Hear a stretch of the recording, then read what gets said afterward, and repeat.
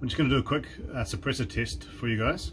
This is a Cheif rapid repeater, also known as a CR600. I've updated this one for Zooboy with a 25 caliber barrel from a Marauder, and lots of other internal valve work and new probe and all sorts. And this carbon fiber suppressor, half of a barrel, and we'll just see how it sounds. So the first shot is going to be without the suppressor, second shot is going to be with the suppressor.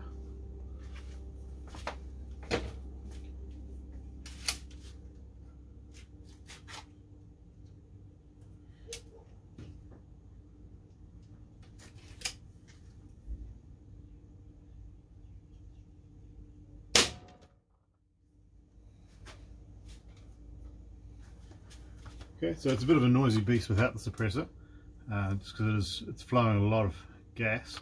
It's running at 21.2 foot-pound, which is a lot more than about the 10 that they come with standard. Okay. So having quite a large diameter suppressor and having it so far over the barrel does mean that you can't use the plastic tube that you have in here for the spacer, so you have to use the little CO2 carts, which are easy enough to put in anyway, but I think it looks quite good like this. Let's give it a go and see what it sounds like. First test.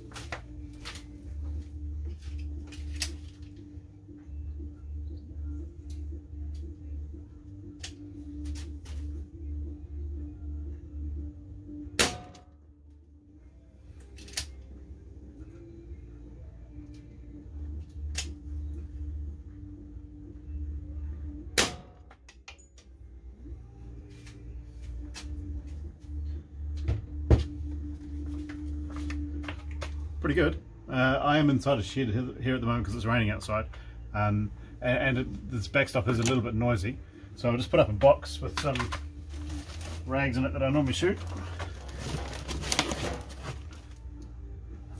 Not that way around. Let's see what it sounds like hitting that.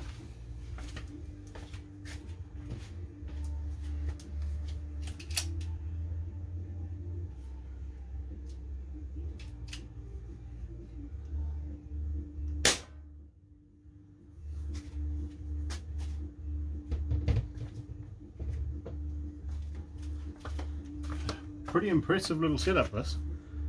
So it ends up being just over 21 foot-pound with heavy pellets, so that's 36 grain pellets running at 515 feet per second, which is, I mean, slow, but it's a very heavy projectile.